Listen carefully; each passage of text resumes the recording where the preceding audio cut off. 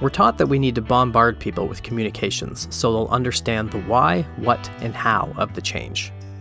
The single biggest problem in communication is the illusion that it's taken place. The problem is, what we think is a good communications plan is more like plunking people down in front of the nightly news where information is broadcasted at them. The purpose of the change will persist, but how it gets done is up to the people who will be dealing with the day-to-day consequences of the change. If we shift away from broadcasting information at people and toward enabling meaningful dialogue, we're more likely to show people that we're there to facilitate, not manage.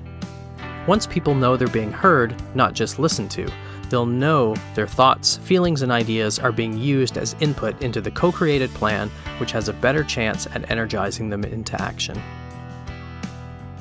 Meaningful dialogue is one of the 5 universals of change, and you can learn more at modernchangemanagement.com.